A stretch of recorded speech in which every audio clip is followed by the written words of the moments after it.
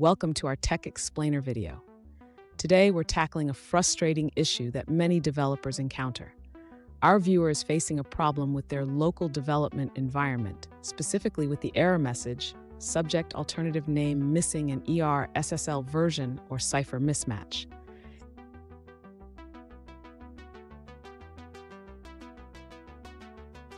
Let's break down the situation. The viewer followed a guide to set up HTTPS on their local server, but suddenly it stopped working. They received a not secure warning, indicating that the certificate lacks a subject alternative name extension. Despite retrusting the certificate and attempting to recreate SSL keys, they still face issues.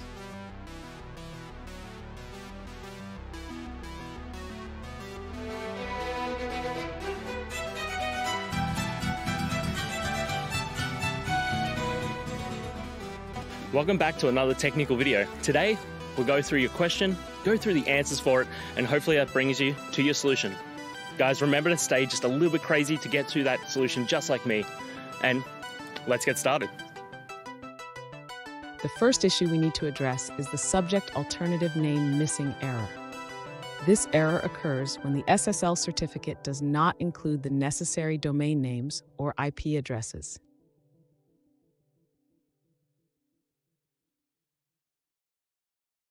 To resolve this, we need to create a new SSL certificate that includes the subject alternative name. Let's start by creating a configuration file named v3.xt.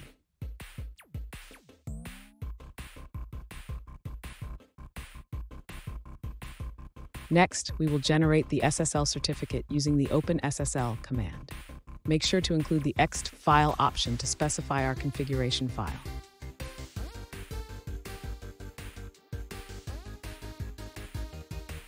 If you encounter an unknown option.txt file error, it may indicate an issue with your OpenSSL version. Ensure you are using a version that supports this option.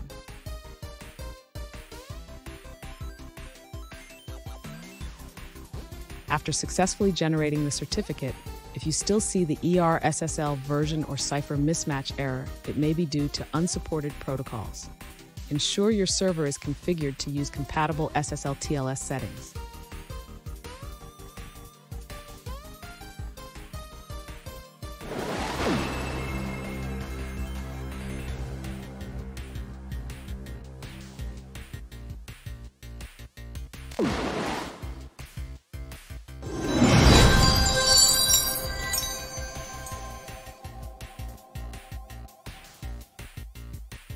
Let's now look at a user-suggested answer.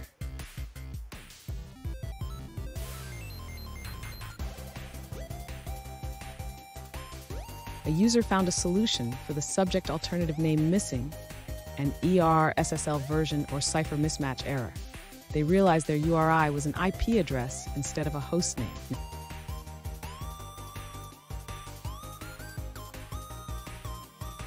They modified the configuration file to include both the domain and the IP addresses in the subject alternative names.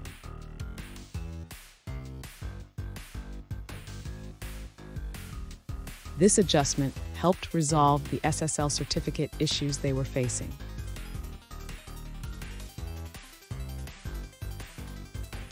And that's it, guys. We've gone through, answered your question, I hope, and you found that resolution.